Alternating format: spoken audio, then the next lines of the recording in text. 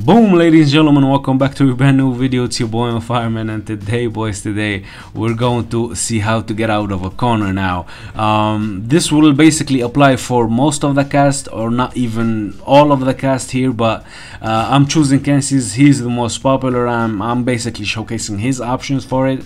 And yeah, so the idea is we're going to wait for drive rush, and we will basically ODDP them, right?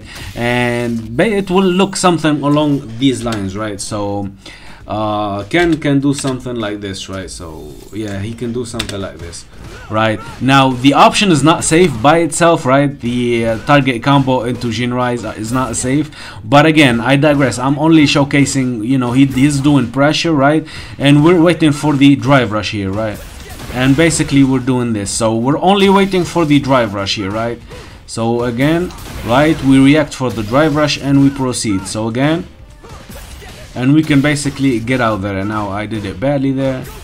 And yeah, so this is what I'm basically waiting for. You can take it in the corner and train here. You can basically buffer the ODDP here.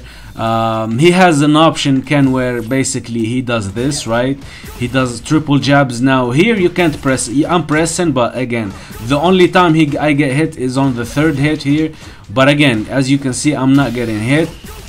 So this option is safe. If he tries to do a what is this? So which? Oh yeah, the what is it? Nope, this is not it. Which one?